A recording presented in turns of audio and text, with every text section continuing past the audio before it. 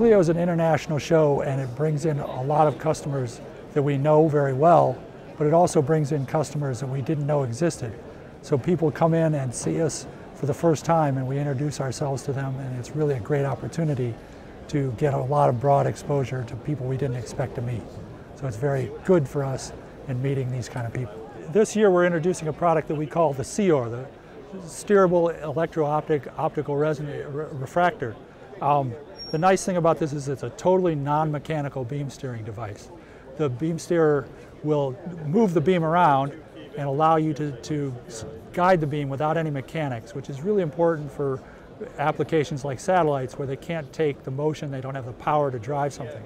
So it's very low power, very low motion scanning of the beam. It makes a very interesting device for doing satellite work, for doing scanned illumination, free space communication, and LiDAR experiments.